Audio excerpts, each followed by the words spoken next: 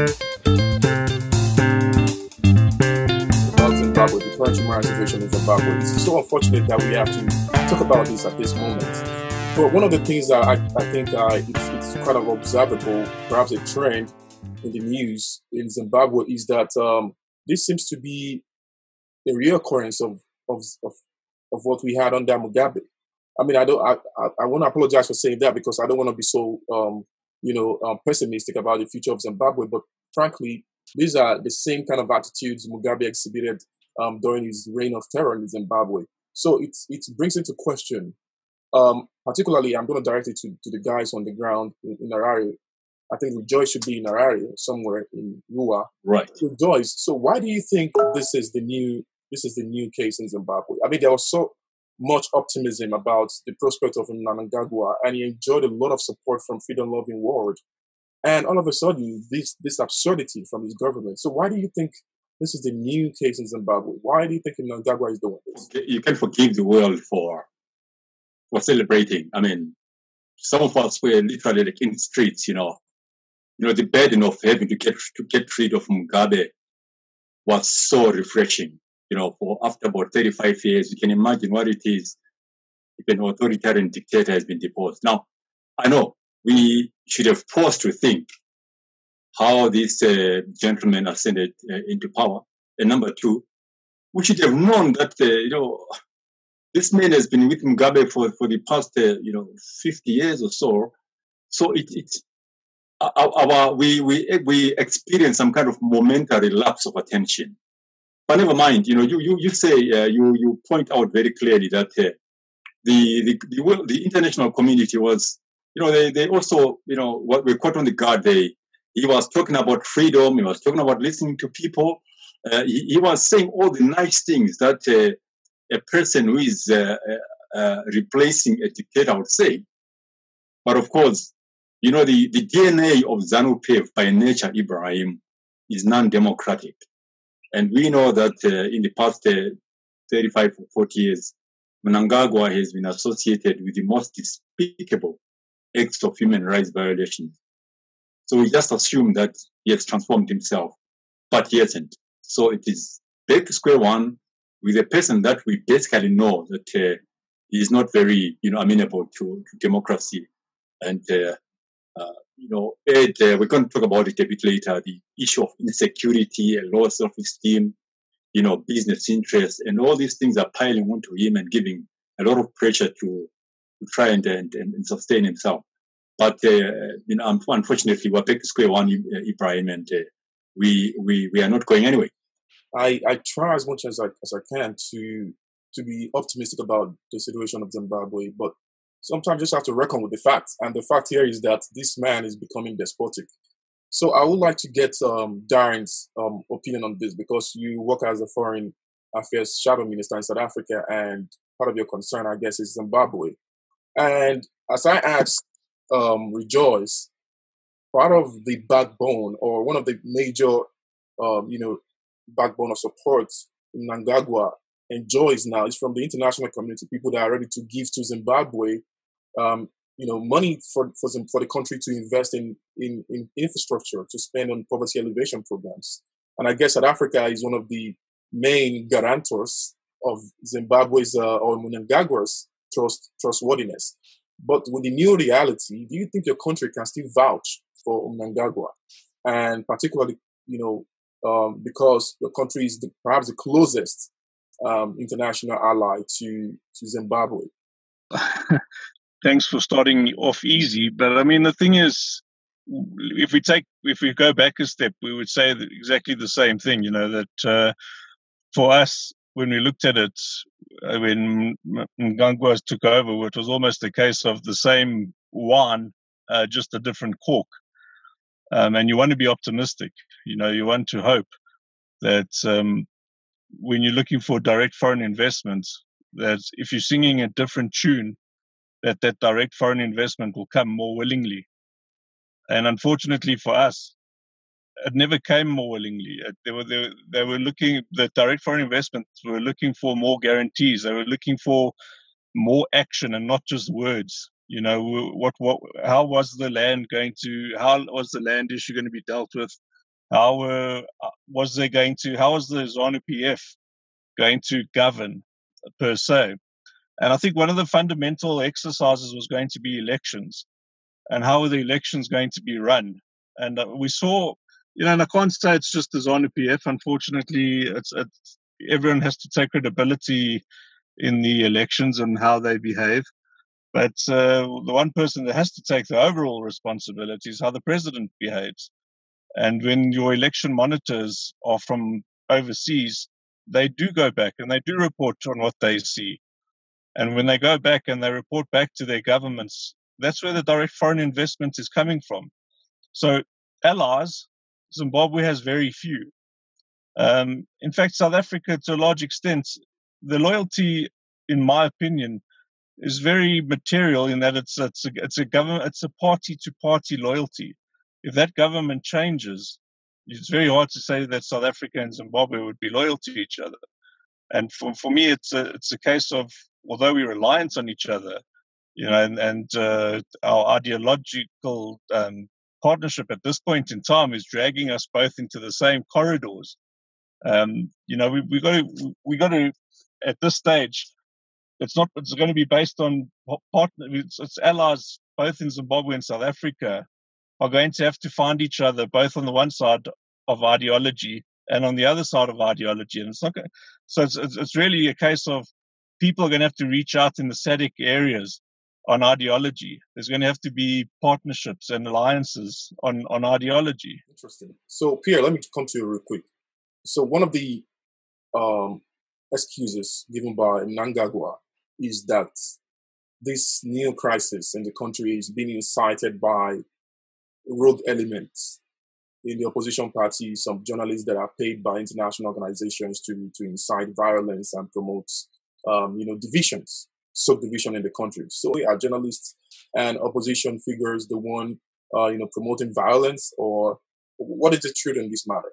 Pierre? Thank you very much for that, and I'm glad that you raised that right at the outset. I think the basic human rights violations happening in Zimbabwe has been talked about for more than 4 decades. And so I want to dispel what Mnangagwa has been putting out to his own people through his propaganda machine and out into the world. So let's get the story correct. There is a human rights crisis in Zimbabwe. Now, why do I say that? It's important to establish and to specify what is meant on the crisis of human rights violations in Zimbabwe today. So what are the basic human rights in Zimbabwe? They are the moral norms, the moral standards that are universally accepted and understood as inalienable, fundamental rights of every human being. The right to free speech, the right to peacefully assemble, the right to freedom of association, open and free press, the right to a fair trial, access to information, and many, many more. And in the case of Zimbabwe, it's not easy. It's not enough to say the country signed a treaty to protect fundamental human rights. We need to call a spade a spade. The Zimbabwean people deserve to know that it is unquestionable that their human rights are protected in practice, not just that Zimbabwe has signed some treaty somewhere. So to answer your question of what constitutes human rights crisis and whether this is a real situation, it is the evidence of what international bodies agree to being what they call serious violations. For a government to fail to address poverty and inadequate living standards and its citizens, it's on its own a violation of human rights. I mean, there are more than 10 different types of human rights being abused in Zimbabwe: arbitrary arrests and detention, deliberate targeting of civilians, enforced and involuntary disappearances, excessive use of force by police, restrictions of movement, torture, violations of right to life. So there are many, many, many, many different types of human rights violations happening in Zimbabwe right now. What we're seeing in Zimbabwe are not only a gross human rights crisis, but a consistent pattern of gross violations of human rights. It is a human rights crisis in Zimbabwe because abuses don't only involve a single victim. It's a number of breaches happening over a period of time. And so these abuses involve an element of planning by state actors and a demonstration by a sustained will on the part of the perpetrators. So most of the incidences have an inherently inhuman and degrading type of characteristics, if I may call it that. And I'll end just by saying that Articles 21 and 22 of the International Covenant on Civil and Political Rights, the ICCPR, to which Zimbabwe agreed to adhere to, provides for the rights to freedom of peacefully assembly and of association. Yes, there is a human rights crisis in Zimbabwe. Certainly there is a human rights crisis in the country. But one of the things that I'm trying to make our audience understand is how the whole pandemic or the lockdown frustration contributes to this current crisis. And I think one of the straw that broke the back of the resolve of the Zimbabwean people was the fact that the lockdown was biting hard. And Rejoice, I don't know if I'm correct here. Do you think the COVID-19 lockdown has many ways, in many ways contributed to this whole crisis, or do you think it's an entirely different case on its own? How do we connect all this, if at all they are connected? Pearl makes a very good point that we are signatories to all the conventions in the world. But then again, we also have our own almost perfect constitution. So with ZANU-PF, Ibrahim, it's not about the word and the print. It's really about their own individuals and their own desire for political survival. So COVID-19 only comes like 6 or 7 or 12 or 2 years after 20 people had been shot in the streets already. So really, I do not even believe that COVID-19 has added a new dimension to the rights violation. For starters, we all agree as Zimbabweans that it's not safe to go out there willy-nilly, right?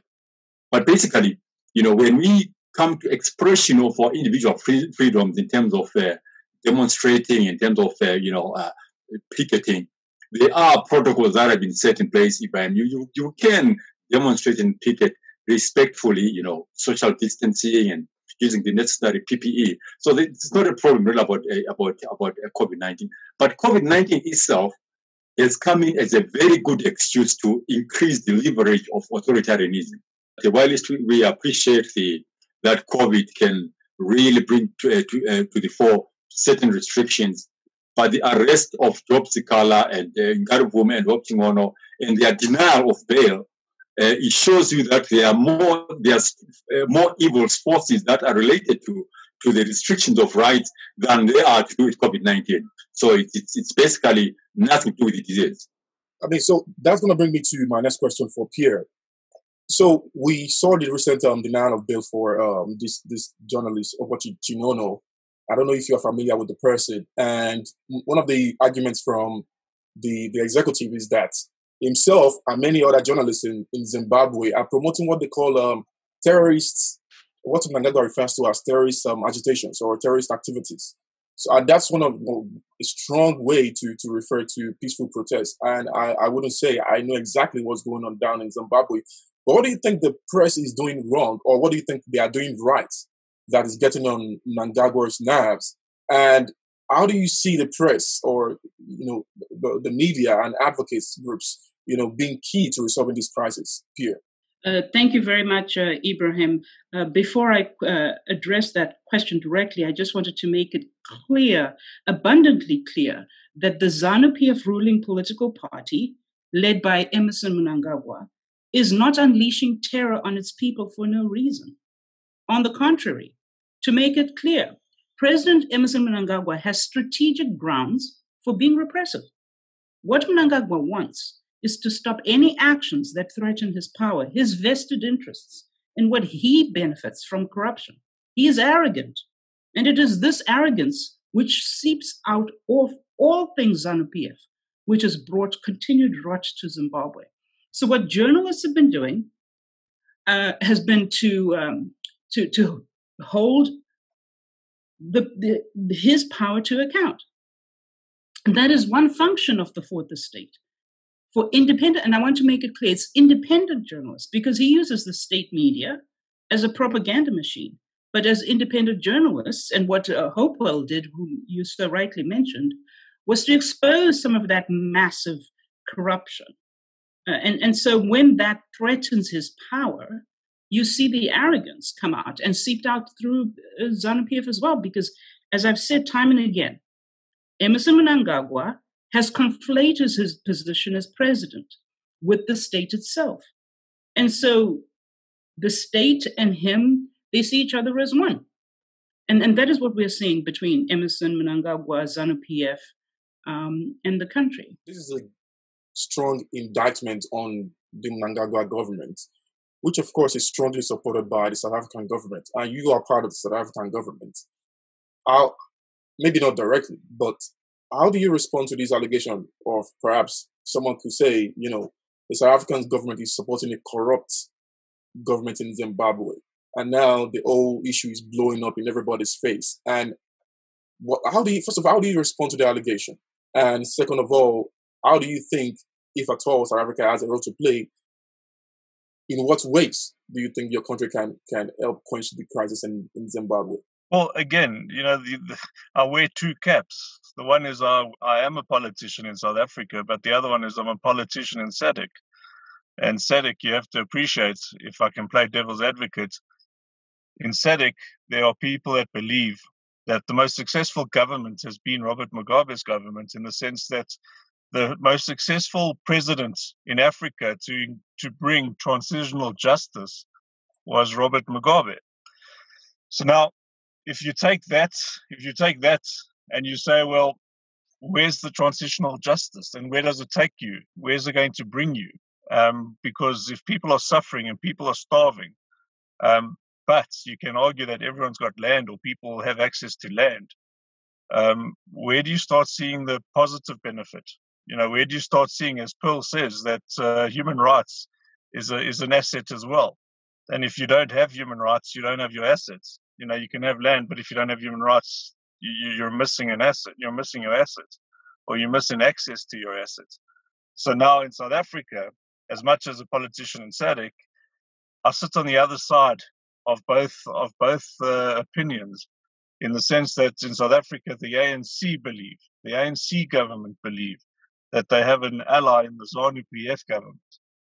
They supply electricity. They have the shared borders. There's a lot of partnerships in many projects. But the truth is that when it comes to diplomacy, South Africa's more worried about Morocco. They're more worried about the Middle East. They're more worried about what happens elsewhere than what happens just north of their borders. And they turn a blind eye to what's happening in Zimbabwe, where my concern and my voice has been more concerned about what happens north. And it's not to play judge or jury or, what we've been calling for is just to have an honest envoy that goes through to Zimbabwe and sees for themselves. The envoy that President Ramaphosa picked was an insult to Zimbabwe, in my opinion, in the sense that they had already sided with ZANU-PF in the previous dispensation. So you've already got a preconceived notion of what you could have almost drawn up your own opinion before you even left. So when you go have a tea party with the president, and the president says, no, you don't have to go. There's nothing you have to see further. We tell you everything's fine, so you don't have to come in and see. You can leave now. And they leave. We're now pushing President Ramaphosa, and I've put out press releases to that effect, to say, well, President, you're the president of the African Union. You're one of the most powerful presidents of the of SADC. And as president of South Africa, we urge you to go to Zimbabwe and see for yourself what's taking place. Meet with opposition leaders and meet, most importantly, with people on the ground and hear what people are saying. Meet with people on all sides of the coin. Meet with people from all walks of life and hear what everyone is saying and form a balanced opinion on the ground. And then come back and honestly report. But Darren, do you think there is a problem in the fact that maybe the representative from South Africa do not want to work with the MDC, which is the opposition party, particularly considering the fact that Mnangagwa recently said that the MDC is being funded by international organizations or foreign governments, perhaps South Africa or some other governments, to unseat him or brook violence or crisis in the country. Do you think that's the reason why perhaps the Ramaphosa delegation to Zimbabwe is not really working with the opposition, Darren? Well, look, to a large extent, I think South Africa is very arrogant in the sense that I think Zimbabwe is more experienced than South Africa. I think Zimbabwe can tell South Africa where South Africa is heading. I think Zimbabwe can lecture South Africa on where South Africa is about to go. What we should learn, and it's going to be a tough lesson. And you talk about COVID, and COVID supplied a lot of negative, but COVID supplied a lot of positive to parties with nefarious inclinations. Leaders that have ulterior motives have plowed ahead under the cover and guise of COVID and moved and gained ground. I've seen it in Zimbabwe. I've seen it in South Africa. And if you've got these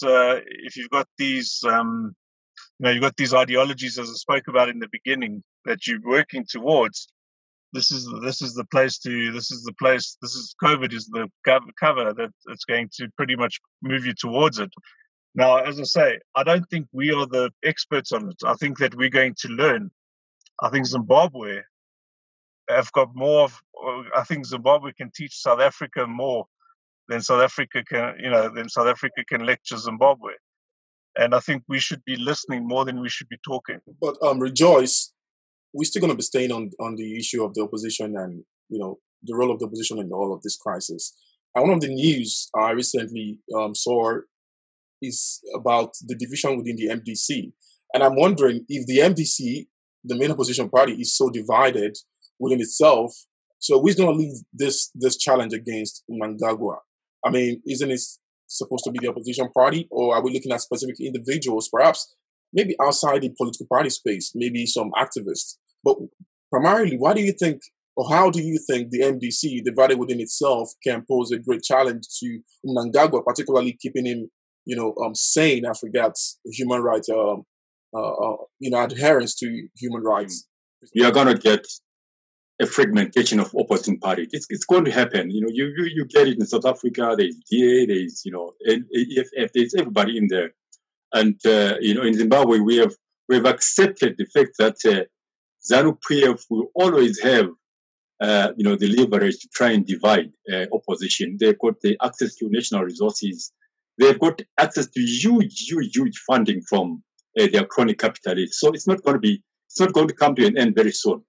Now, what is necessary now is for MDC Alliance to broaden its front in terms of bringing in civil society into their fold. When the bishop started talking, the Catholics and the Anglicans started talking last week, it was very clear that the way the world reacted to the ecumenical criticisms, it works better if the MDC Alliance reins in on the critical leverage of the global and popularity of Mnangagwa.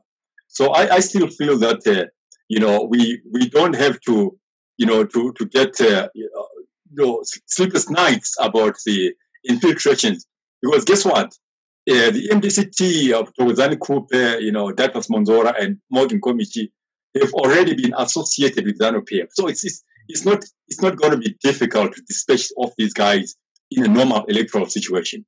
So ZANU-PF can get all the leverage it wants through ZPC, the Herald, and the public media, propping up MDC-T, masquerading as if there's a huge fraction in the opposition, camp. But that's not going to work, because the heart of the people, the heart of the opposition is in the people. So it's important. The 4 million people that are citizens that are on the voters' roll, Ibrahim, they don't necessarily carry the political sway. There's another 2 or 3 million people out there who can be able to take up the cause for a new dispensation. So while it is critically important that opposition unites, but for the purposes of dealing with authoritarian governance, it's more important to rein in on the leverage of civil society. And I'm sure that the leaders of the opposition are aware of that, Ibrahim. So Pierre, I want us to stay on the objectivist side of things here. So don't get me wrong, but I think the MDC had its chance to gain political power in Zimbabwe during the election, but Mnangagwa emerged. And now people are thinking, okay, so if the MDC lost in the election, and now they are at the forefront of, quote unquote, trying to unseat a lawfully elected government, don't you think that's a big stamp against the NDC's genuinity in all of this? Pierre? Thanks, Ibrahim. I think that's an interesting framing that you put there. So let's tackle this in some detail. Okay, there is no evidence right now that suggests that the MDC lost in the 2018 election. So I want to lay that brickwork as the foundation of my response. There is no evidence of that. And there were international election observers at the 2018 election. The European Union were there as observers. The US were there as observers. And of course, SADC and other observers were there too. And none of the international observers, and by this I mean the EU or the US, reports state that those elections were not free nor fair. Neither were they credible. In fact, the opposition suggested 2.6 million people voted and that they did in fact win the election. So as at the moment, there is no evidence that suggests, and the US government certainly has not put it out there, that Mugabe is in fact legitimate. So there is a legitimacy question. But let's just suppose, I'll play to your suggestion that perhaps, okay, Mnangagwa is the leader. He is the person who has the seat. He is the person who resides at the state in government right now. So here's another thing. The way a democracy works and the way power works is that power, in this case, resides and he's given that power by the people. What has happened with Mnangagwa is he has lost his social contract. The notion that he is continuously still struggling with that social contract is the very question of his legitimacy. And this is why any protest leader, anyone who wants to organize mass protests, should be able to stage mass protests because they can, in fact, change the status quo in Zimbabwe because the people that decide who they will be governed by, that decision rests with the people.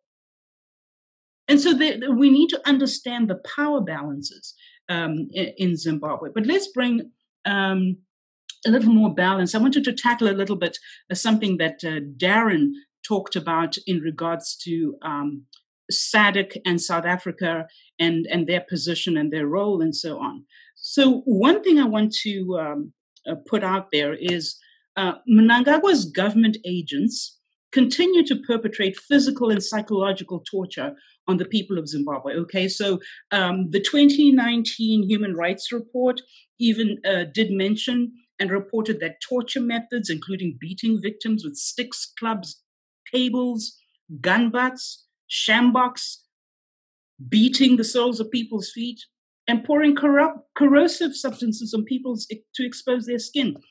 These types of things are happening within SADC countries, its own neighbor.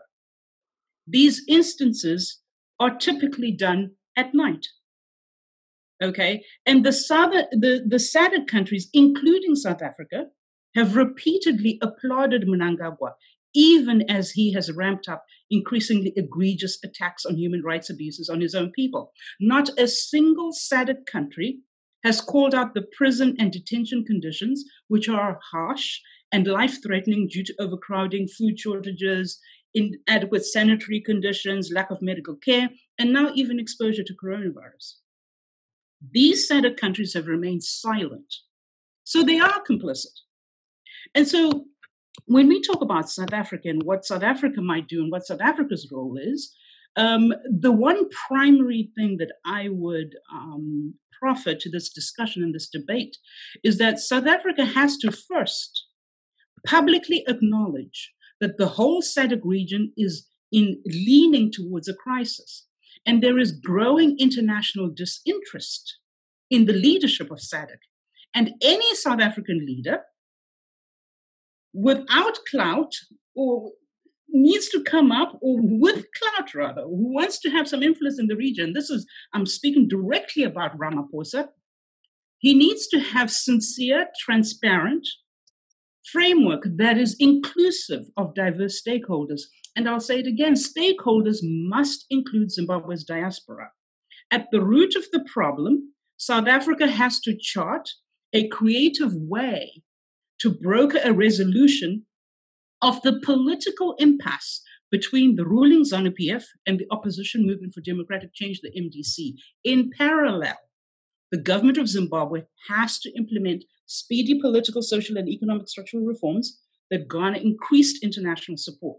So if South Africa helps the people of Zimbabwe or if it's to help the people of Zimbabwe in a meaningful way, it will be tantamount to admitting to systemic governance failure of liberation movements across SADC and their impunity and sense of entitlement. But South Africa needs to come out and start supporting the people of Zimbabwe. Just to say that, Pearl, I'm 100% behind you. That's exactly what I say. You know, my place in SADC is not to clap behind everyone. It's to rather say that there's definitely, and as I said earlier, you know, that SADC's not going to be in the future, can't be in the future about country being loyal to another country. It's got to be about ideologically challenging that across the countries that you're either going to be for the one side of the ideology or the other side. It's obvious that in the west of Africa and in the east of Africa, they're getting their act together. So the ECOWAS regions, the East African regions, they're building infrastructure that's helping intra-trade in Africa. They're building their own parliaments. They're working with each other, and they're getting to a stage where they're making sure that they're actually. I mean, you can see it in their growth figures. You can see it in their stability. In fact, the terror problem that the East perpetrated, and that has always been a problem that historically affected East Africa, is now moving into Southern Africa. Now, when you had the SADC meeting the other day, terrorism hardly got even a mention. And Mozambique and Zimbabwe was hardly on the agenda. So I'm with you 100% on this. But what I'm saying is that it's no use worrying about what's inside the country. You know, like Ibrahim spoke about the opposition and what the president is saying about the opposition.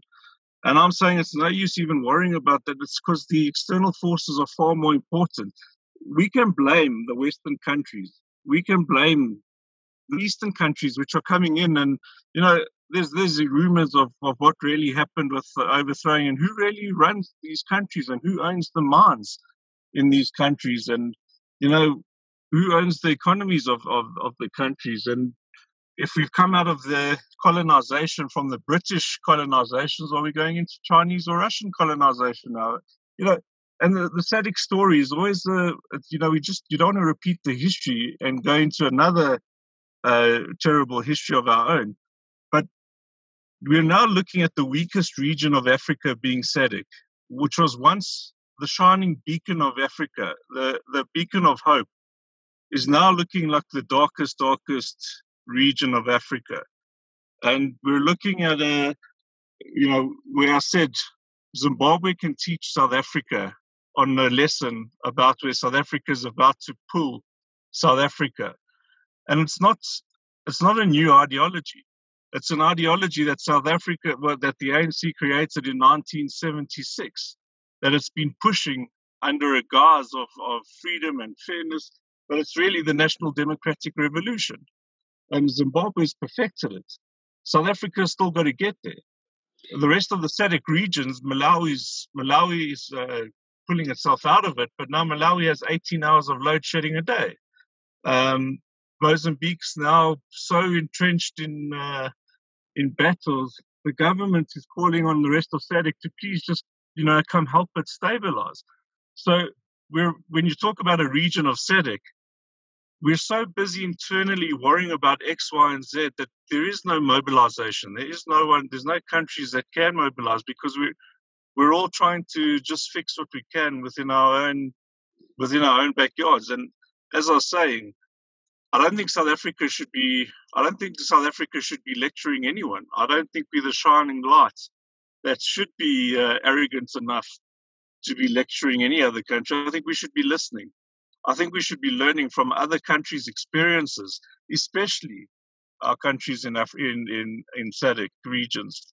But from my side, as I said, I just believe that now is the time for us to create networks. I think the EFF started it.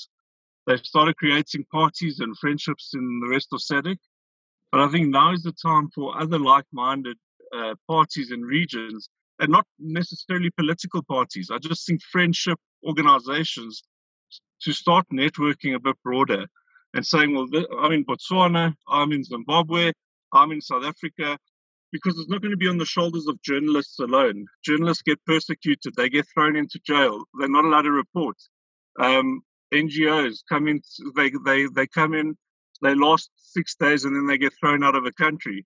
But if you start creating networks in different countries, and these networks become parties in different regions, in different countries, and then all of a sudden we've got a far greater network, we've got far greater sustainability in all these countries. That it is the external forces and stakeholders who are going to play a significant role in bringing about this change in Zimbabwe, because if we just take a minute to think about history for a minute and think back to maybe right around the 1976 era when Forster complied with US pressure to close down the border, the Beibridge border. So Ian Smith was pressured into changing his behavior, and that eventually brought about change.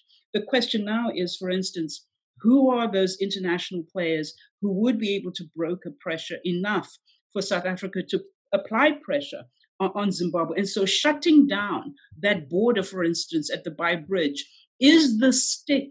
We keep talking about carrot stick things that we should be able to use. We need a bigger stick to change behavior in Zimbabwe, because we are dealing with a government that is run by the military.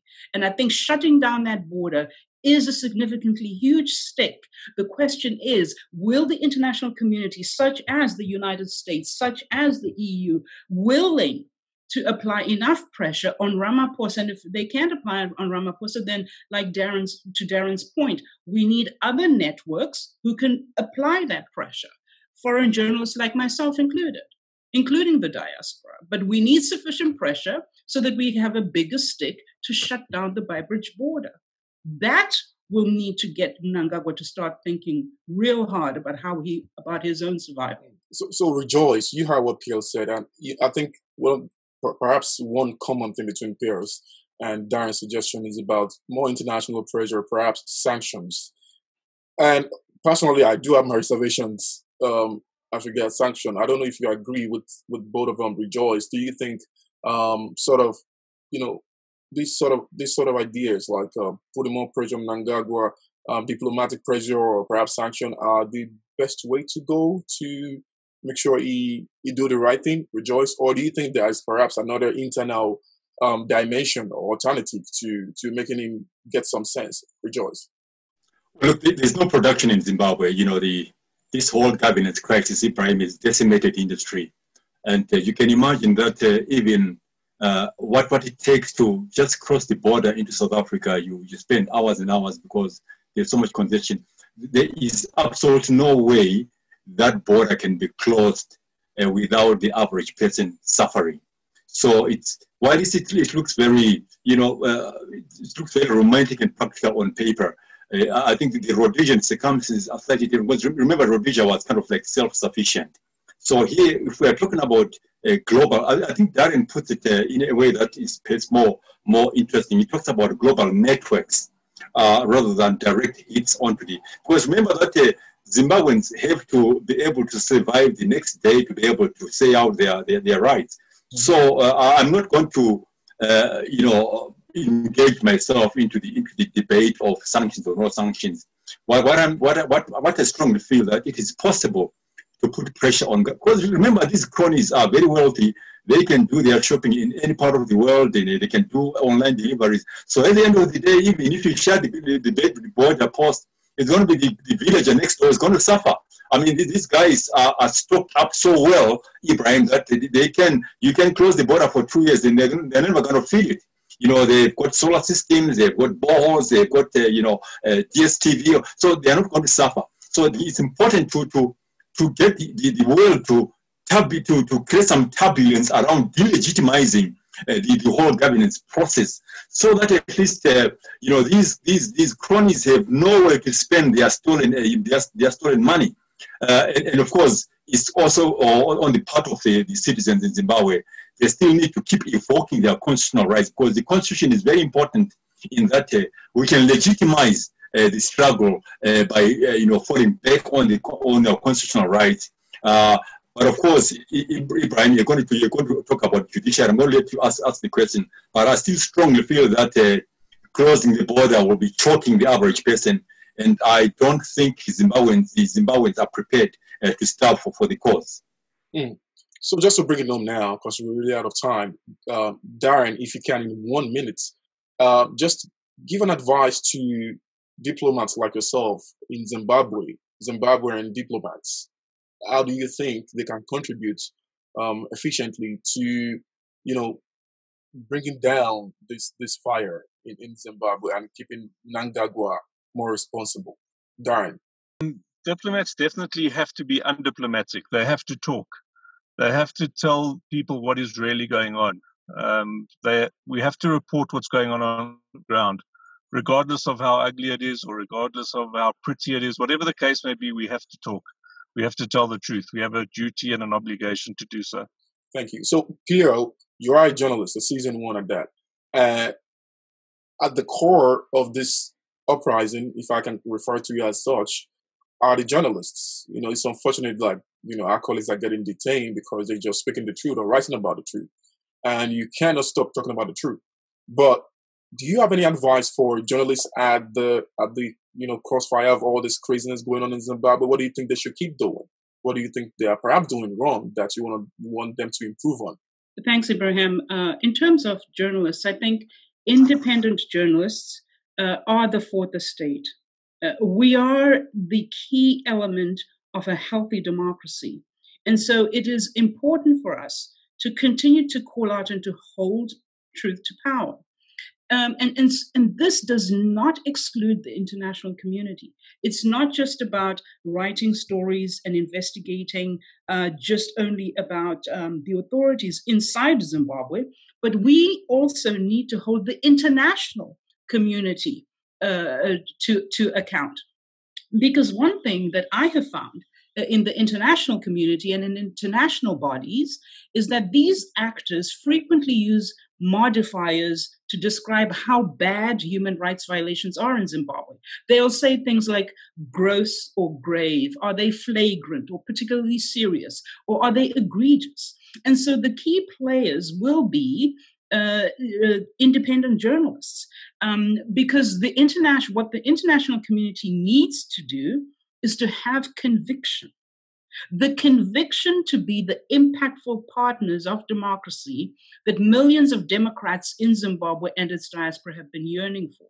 And so that is what we need to continue to do, because one role that independent journalists have, which is one that I try to play sometimes as a foreign correspondent here in Washington, D.C., is we help shape the narrative. That is one purpose of the media, and to express ourselves freely in the press. And I encourage journalists to continue to do that, including young journalists, because as you can see, what has happened to Hopewell and others. And remember, Hopewell is not the only one. Before Hopewell was arrested, Many journalists in Zimbabwe in the last few months, just this year, had already been harassed, beaten by soldiers, stopped at roadblocks, and arbitrarily arrested and detained.